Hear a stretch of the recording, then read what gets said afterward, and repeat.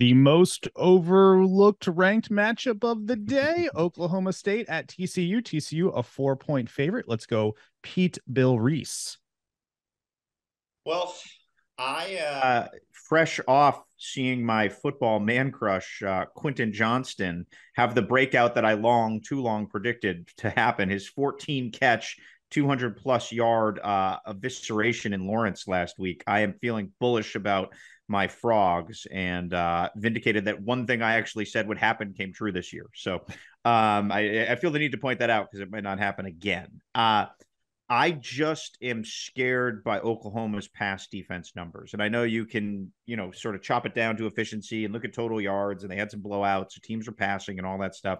But when you're 104th in total defense and you are 126th in passing yards allowed, I just don't like the tenor of that matchup for TCU. So I just think we've learned a lot about Oklahoma here the last couple of weeks. They showed some guts against Tech, coming back the way they did. They went toe-to-toe with Baylor and won, which has turned into a sneaky good little Big 12 rivalry, kind of a ghost of Big 12 future rivalry.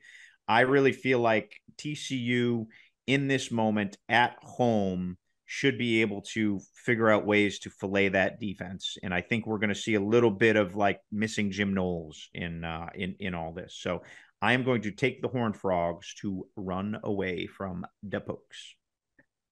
I love the SP Plus projection in this game was Oklahoma State 32.2, TCU 32.19.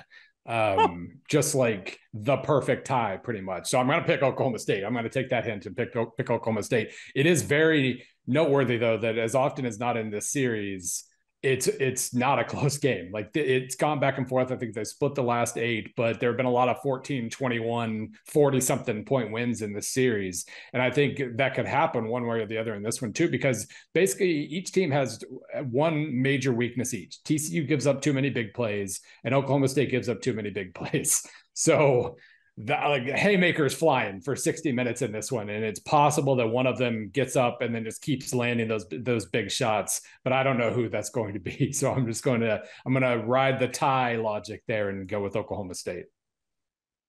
I'm going with Oklahoma State as well. I mentioned on Wednesday, this is the first Big 12 conference game matching teams 5-0 or better since 2015, when it was TCU and Oklahoma State. That has nothing to do with this game other than the fact that it shows that with acknowledgement of the little slip that TCU's had the last couple of years, these two programs have been really solid for the last several years. They've been really good. They've been contenders, and now TCU's in a new regime, and Sonny Dykes is sort of changing the culture. And maybe I'm just or not culture, but the way they go about things in terms of being an offensive juggernaut.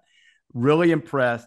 They looked the part on the hoof. I mean, they were impressive walking by the set on Saturday as they took the field against Kansas. They looked the part of a conference championship contending team at the Power 5 level.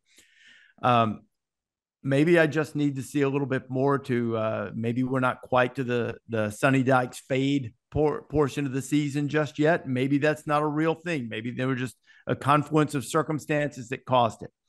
But I'm going to go Oklahoma State. They kind of find ways. They make big plays when they need to. They get enough stops.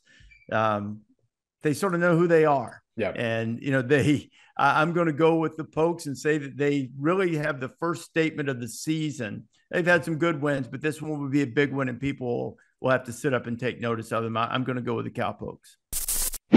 Thanks for watching ESPN on YouTube. For live streaming sports and premium content, subscribe to ESPN+.